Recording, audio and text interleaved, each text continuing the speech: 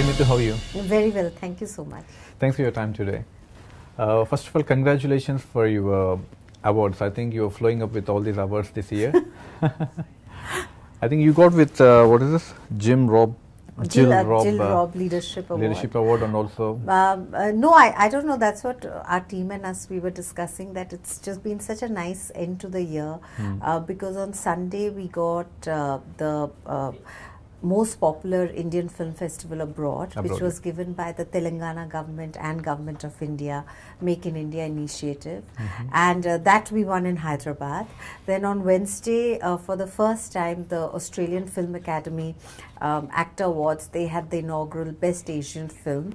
So Dangal, which is a film that we distributed in Australia and New Zealand and are very proud of, that film won.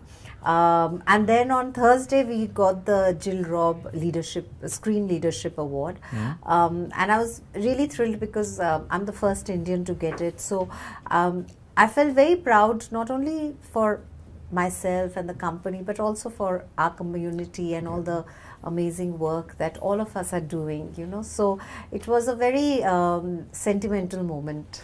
What do you think, what kind of efforts all these years in Australia bought these kind of awards at this point of time? I don't know. I think when one is working, you're not really thinking about awards or rewards. You're just working and trying to do the best that you can. So I don't really know what it is that has brought this about, but yes, we all do work very hard. I mean, everyone works hard, and I have the best team in the world who work equally hard, if not harder.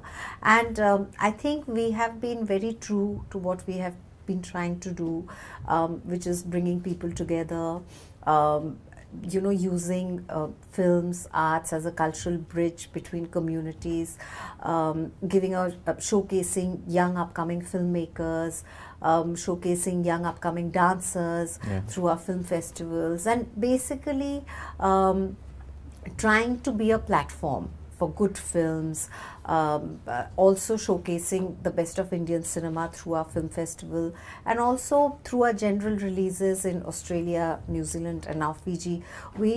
I think it's been really good because, you know, films, they are like the biggest glue that keep us all together. So I think for us, it's just been something that we all love doing.